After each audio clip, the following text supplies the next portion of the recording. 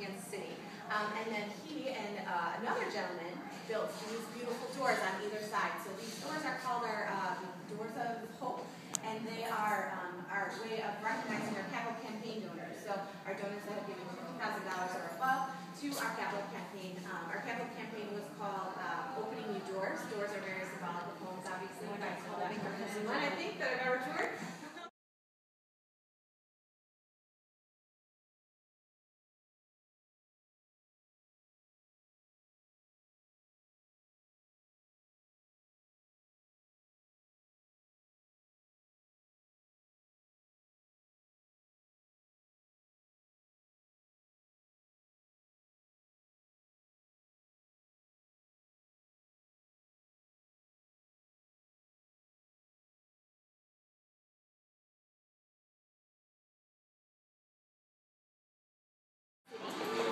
He is connected to all the genius work of the sculptor as well as the artist that works for Hallmark.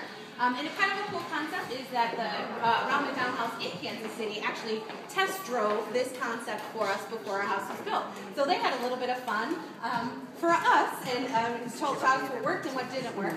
And then all of the different sounds can be reprogrammed when we get sick of them.